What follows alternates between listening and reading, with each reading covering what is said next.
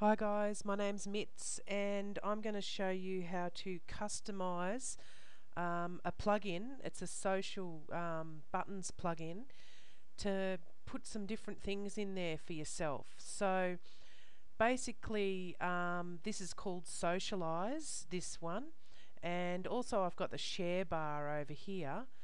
But what I've done here is I've written in my own message here. I've added in a couple of links like subscribe to my RSS, follow the Twitter and all that stuff, because these things here, this is a tweet, so they might not necessarily follow. So we've got that and that. We've also got subscribe to our newsletter here. Now I haven't put any incentives here or anything like that, but anyway, this is working. So now what I did is, the first thing I did is install Socialize, which is a plugin.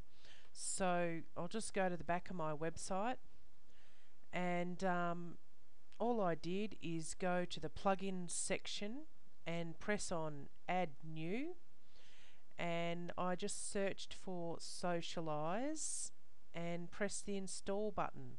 Okay, so then I've got the settings here, so it's got its own tab here, so I just went down the bottom here and pressed on Socialize. Now there are I'm just going to go to this first lot here, settings. Okay, so you get to the settings and there are some things that you have to fill in here. So you have to get a bit.ly username, and then it's a free account. So, and then you go to your settings on your account and you'll see an API key. The other thing is you'll have to click on these things here to get these little application IDs and admin IDs. Now also you need to go to your Facebook page for the website.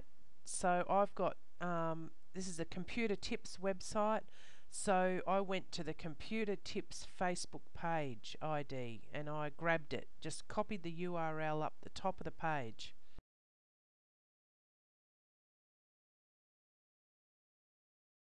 When you get to Facebook, you go to account and use Facebook as a page.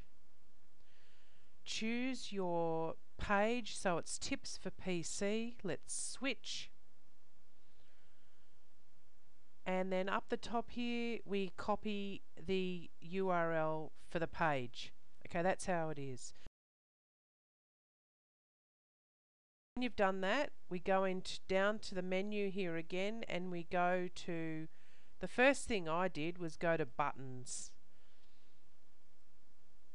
because I wanted to choose what buttons were going to show up. Okay, so what I've done here is I haven't chosen any inline buttons at all, okay, because I've got ads going, and also I've got teasers running on the front page, so I don't want them to interfere with my stuff. Now what I've done here is put the box, which does look good, and I chose 4 things to put in the box, and I'll just show you again. There it is, there's the box. Right, now it looks pretty good. Okay, so that's all I did basically, and I've kept the buttons large, but you can come down here and change any of the settings. So I'll scroll down, and all I did was press save changes. Okay, so the next thing I did is go to display. Now this is where it gets a little bit more difficult, because I have embedded my own code in there. Now I've chosen to show this on the posts and the pages, okay, and you can just check out my settings here and just copy them if you like. I also chose the color myself. You can just press on this and you can select a color, and this is the border. Okay, so anyway, the hard part is making it all look good. Now I went to my MailChimp account and got a simple form and embedded it in here. Okay, I also embedded my own code, which has a Twitter follow button and stuff like that. So what I can do is share that code with you, and then you can alter it for yourself. That's the best thing that I can do, because what I've done is I've put, if you enjoy this post, please consider sharing, and I've made that H4, which is a heading 4. Then I've put a HR line in there, just a simple line going across. I also put a break here so the line would be down one step. Then I added in a table, but I split it in two with the form and some extra buttons. Okay, I'll just show you one more time. Oh, where is it? Here it is. So there's my HR line going across here. This is my H4 heading text that I put in. This is my MailChimp form that I embedded, and this is the other things that I embedded. Now this code here comes straight from Twitter.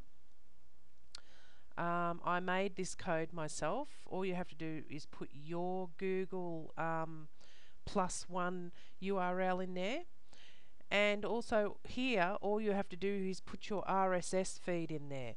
So what I'm going to do is share that code with you on my website.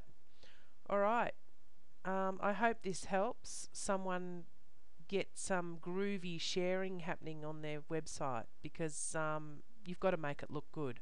Alright, thanks for watching.